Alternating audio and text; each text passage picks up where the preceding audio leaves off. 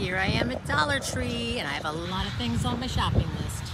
I'm going to start this project with a couple of grease splatter screens, and then the next thing we're going to do is take the screen off, and you can just push it off with your thumb. You do have to be careful, that screening is kind of sharp.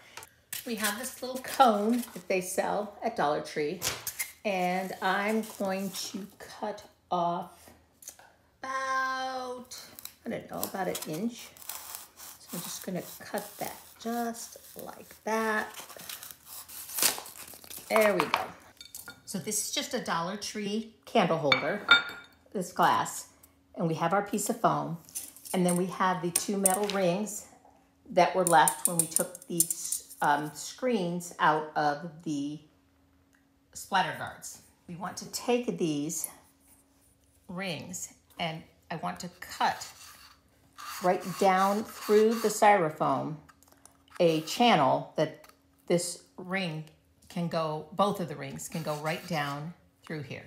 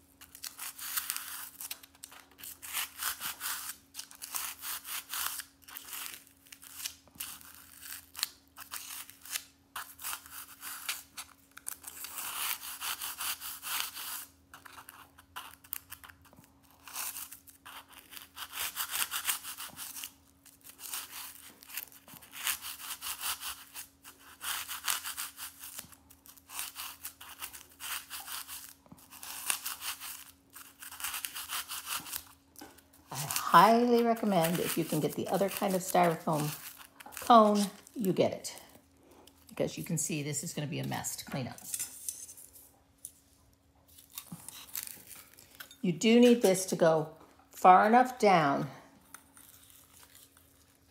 that it's completely underneath the edge of the styrofoam. You see what I mean? It's not up, it's not like up here like this. Okay, and so I'm going to cut another one right next to it. It does not matter if they are totally in the middle. It just matters if they are deep enough for your those rings to go all the way in there.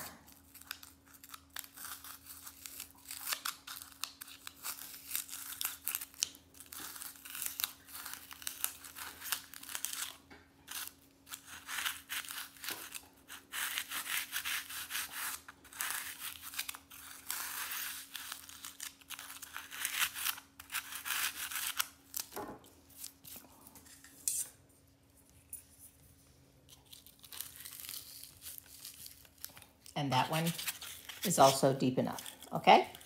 Now, before I go any further, I'm gonna clean up this mess so that you can see this without distraction. So we have our little piece of styrofoam with our two ridges cut in it. And I want this to stay attached really, really well. So I'm not just going to use hot glue. I am going to use some Gorilla Clear Grip and hot glue because I want it to stay right now. To try and get this in the center. Now, before you put your rings in, you want to make sure that there are none of those little fine wires still. And there is a seam where they put this together, and you want to make sure your seam goes down in. So you're going to push that. Well, no, before we do that, we're going to put a little hot glue right down in that seam that we have cut right there. And then you're going to put the seam with this seam on the inside. You want the pretty side on the outside. And you're going to put that down in there. So I'm just going to hang on to these for a few minutes until I'm sure that they are set. While I was waiting for this to dry, I figured out that a little mini glue stick cut in half gave it a little bit more support, put right down in there. So I did that. Okay, I have some of that sequined ribbon from Dollar Tree, and I'm just going to now take and put a little bit of hot glue on the back of it. And I'm just going to take and wrap that right around. It's going to fit right underneath there. Don't worry, that's not going to show. And that will just cover up that styrofoam. It's not going to matter because we're going to take our mirror and we're going to put it right down on here. And that's why it is really important that these go deep down in that foam, okay? Again, a generous amount of hot glue on the back of our mirror. And we're going to put that right down onto. We want to make sure that that is centered.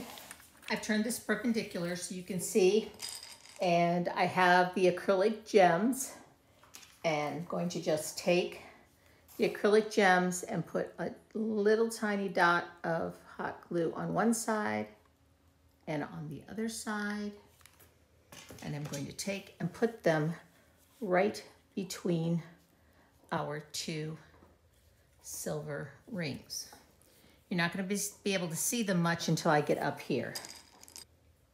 And just remember, afterwards you can always take a heat gun or a hair dryer on a hot setting and remove any of the excess glue or glue strings that are going to be attached here still. We have all of the acrylic gems all the way around, but I think I'd like to add a row of them down here also so that when the candlelight is going, it just looks a little prettier. So I think I'm going to just put a bead of hot glue right there and put some down, and then I'll add to the bead of hot glue because I want them to stand up nicely. Here is our centerpiece, all glittery and silvery, all finished. And I decided that I didn't like the candle holder I chose, that this little votive would be a little better, but I want to glitz it up a little bit. So I'm just going to add those same gems that I've used, these, so that these will really adhere well. Instead of trying to stick the pointed end on, I am going to stick the flat end on. It will still add plenty of that glitter when the candle is on. And I'm just going to add these randomly around the outside of my little votive cup.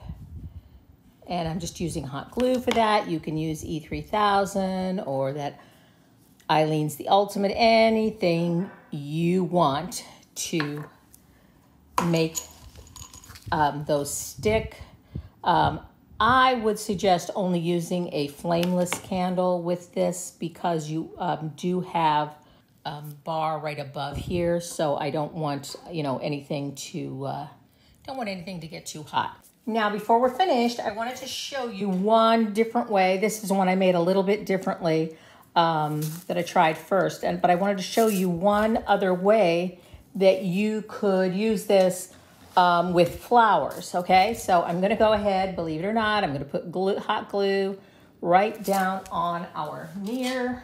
And I have one of these small discs of foam like you can get at Dollar Tree, and I'm going to put that right down on there and let that sit until it is sticking. I have all kinds of these pink Dollar Tree roses, and you're going to cut them off right up against the stem as close as you can. and then add a little dollop of hot glue, and we're just going to stick these right to the foam. And we're not just going to stick them there, we're going to go and stick them up above that row. So we're going to put 2 rows of them. I don't think we're going to need a third. Oh, and if you cut them apart too much, the roses fall apart, but that's okay. We can just put some hot glue in there and kind of glue them back together. That is what might happen when you start to cut those roses, when you cut that stem apart. But it's okay. Hot glue, duct tape, we know there's a lot of these things that'll fix all kinds of things. So you could see what I needed to do if I cut too much off. Now what I want to do, I don't want to go all the way on the top because I want to put our candle in there. But now I can see we need a couple more of our roses just to hide the last little bit of greenery from the styrofoam. And I can see I need one right here. So you could do this with any kind of flowers. You could actually do this with fresh flowers and use some, fresh floral foam. It's kind of big, but I really like that. And now all you have to do is put your little votive in there and you have centerpiece. So I'm going to take this out where it's a prettier place to video these and show them to you. With only dollar store supplies, look what you can make, whether you want a centerpiece with flowers or you want something just with candles. This will add some sparkle to your tabletops.